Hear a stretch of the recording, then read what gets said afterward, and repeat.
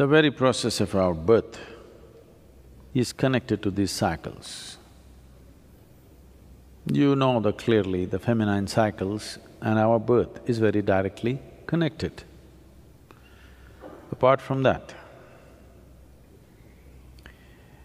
this 12 1/4, somewhere between 11 3/4 to 12 1/4 is one solar cycle, it varies a little bit.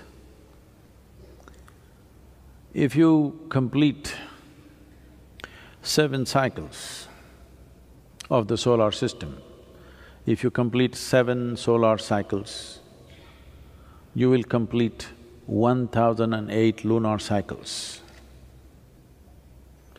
That is, if you live for 84 years and 3 months, you would have completed 7 solar cycles and 1008 lunar cycles.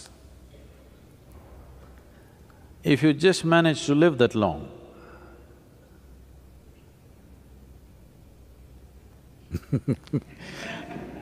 I may be encouraging a lot of rubbish now. If you just manage to live to complete 7 solar cycles and 1008 lunar cycles, then you can break a certain bond with the earth. Your bond with the planet is broken largely. And very easily, with very little assistance, even if you know nothing about anything, with very little assistance, you can go beyond the cycles of birth and death.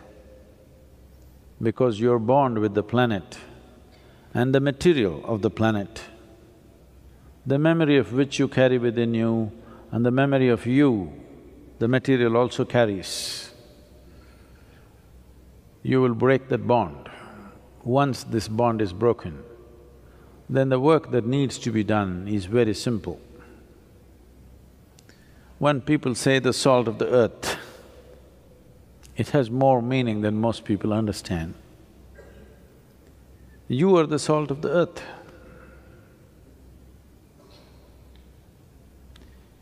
This whole body is just a small blob which has just popped out of this planet.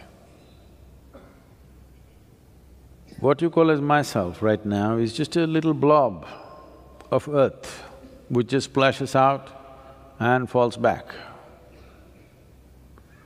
And this keeps happening because there is a bond between the planet and you. The energy that you refer to as myself and the material which has become the manifestation of yourself, these two things have gotten linked. It's a very deep, it's a very profound relationship. But if you complete 7 cycles of the sun and…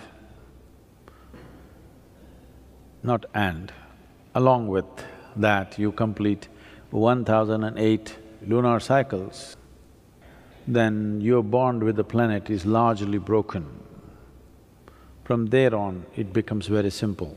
With a very small push, it could be done. So if you've not done anything right, all you have to do is